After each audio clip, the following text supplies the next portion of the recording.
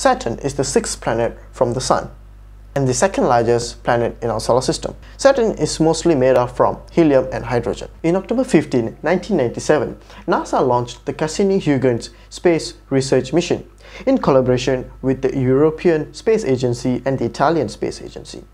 It took 7 years for it to reach the Saturn system.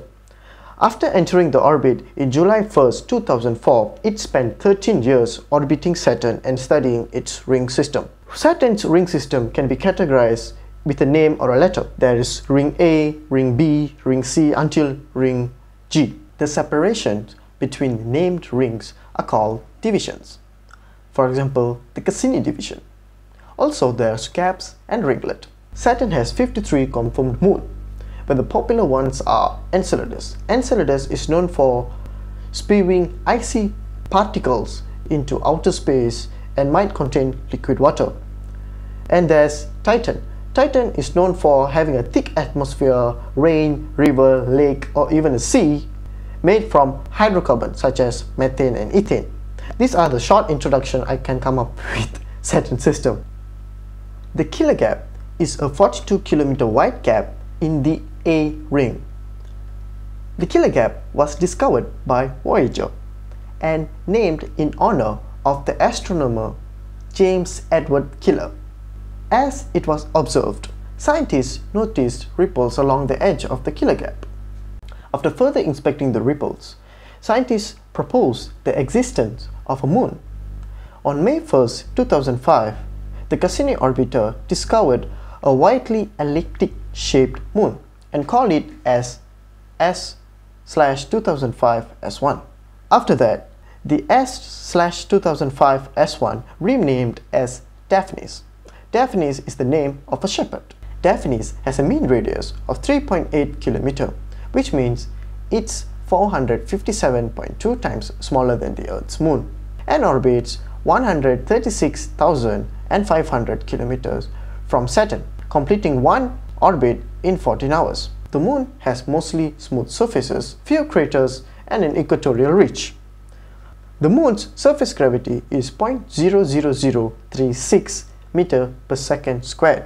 Thus, Daphnis' escape velocity is a weak 6 km per hour, which means if you run or jumped around a velocity of 1.64 meters per second, you would literally escape Daphnis' gravity. Despite of having a mass of 77 trillion kilograms and a volume of 230 kilometer cube, Daphnis has a density of 0.34 grams per cubic centimeter, which is far less than a gasoline. So theoretically, Daphnis would float on water just like an iceberg. Daphnis is a shepherd moon, where it shepherds the dust and the particles of the ring to clear the gap or to keep the particles within the ring. Other shepherd moons are Prometheus, Pan, Janus, and Epimetheus.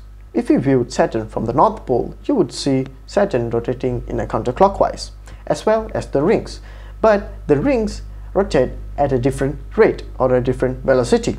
The closer the rings are to the Saturn, the faster they would rotate. Every object has its own gravitational force. With the higher the mass, the higher the force. So when you put an object with a mass on the fabric of space, the fabric of space will bend according to the mass of the object. And the same thing is happening with Daphnis. Daphnis orbits within the Killer Gap in Saturn's ring. As it orbits, it creates gravitational ripples on the edges of the gap, as ring particles are attracted towards the moon and then fall back down towards the ring. The waves made by the moon in the inner edge of the gap precedes in the orbit, while those on the outer edge lags behind it due to the difference in their relative orbital speed. In a photograph taken on January 18, 2017, a tendril of ring particles can be seen extend towards the moon. According to the JPL, this may have resulted from a moment when Daphnis drew a packet of material out of the ring, and now that packet is spreading itself out. Moon's passage induced waves in the edges of the gap. This is also influenced by the slight orbital eccentricity. Daphnis' eccentricity causes its distance from Saturn to vary by 9 kilometers, and its inclinations causes it to move up and down by 17 kilometers. Because of the orbit of Daphnis is slightly inclined to the ring plane, the waves have a vertical component, reaching a distance of 1,500 meters above the plane. An equinox is an event where the sunlight would be normal on the equator, splitting the day and night evenly. As Saturn approaches its mid-August 2009 equinox, the vertical structures created by the tiny moon Daphnis cast long shadows across the rings. Daphnis itself can be seen casting a shadow onto the nearby ring.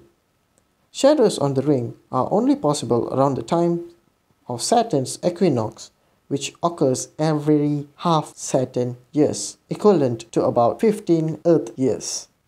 The reason why I made a video about Daphnis was I watched a video of Daphnis orbiting in the Keeler Gap, and as it was orbiting, it created ripples. The moment I saw that video, I got curious. I looked up in Google, searched in NASA's website, then I got to learn about shepherd moons. It was amazing to see a tiny and a minuscule object next to a gassy giant that contribute to its system. Here are the marvelous imaging diary of Daphnis taken from Cassini.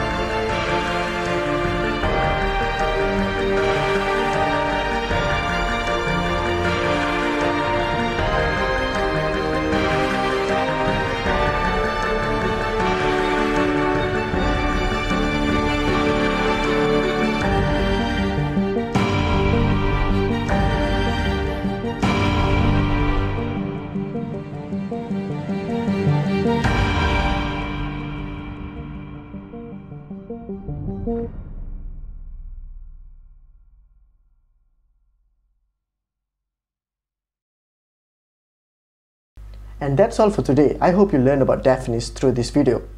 And making educational videos is not easy as it seems. This is the hardest video that I have ever done, since it requires a lot of research and fact checks.